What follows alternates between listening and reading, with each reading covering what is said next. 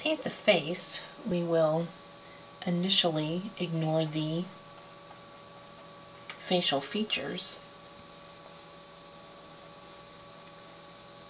I'm also putting in the lightest value, then I'll put in the darkest value, and then the mid value.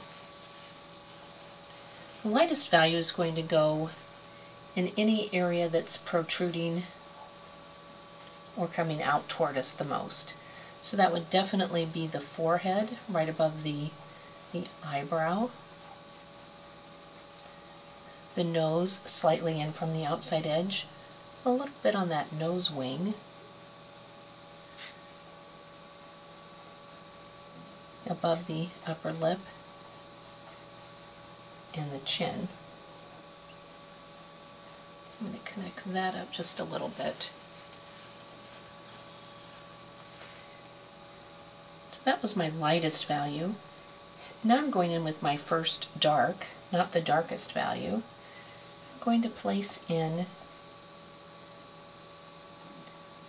where I see those strong darks. Keep in mind that a head is actually just a very large egg shape. So I'm definitely going to try to replicate that idea.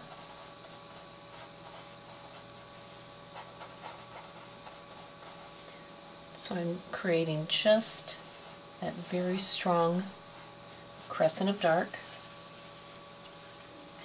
And maybe you're thinking, oh, that looks so dark. Well, I think it looks very dark, but there's nothing else down to compare it to.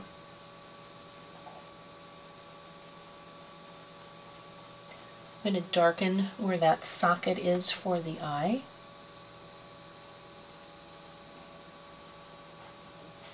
The nose wing. The outside edge of the nose itself. This isn't a 3/4 view or a profile, just somewhere in between. So there'll be a little bit of dark over on this side. And again, fluffing into the hair.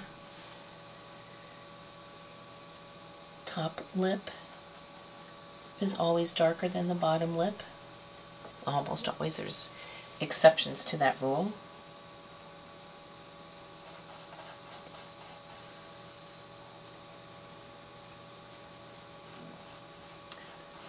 Laying in some dark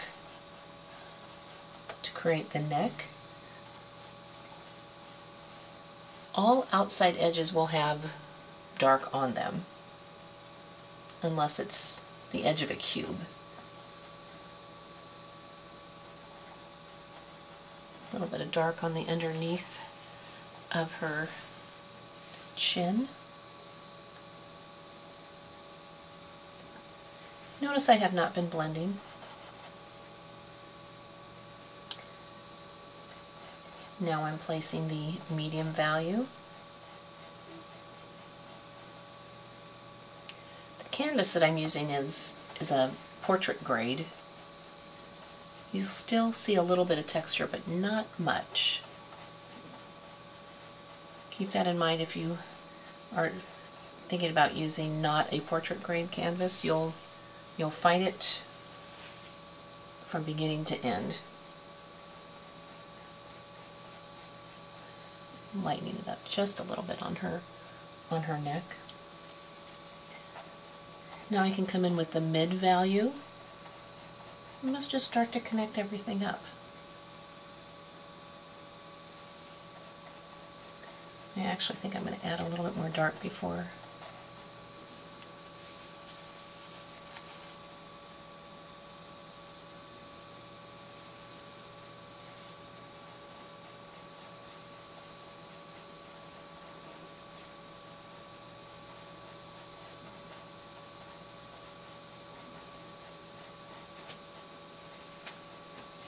Really watching the shapes, because that's what's going to create the form.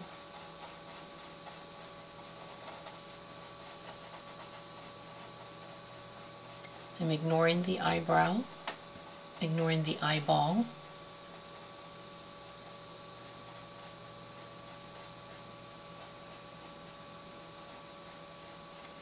The goal is just a smooth blend and creating the form.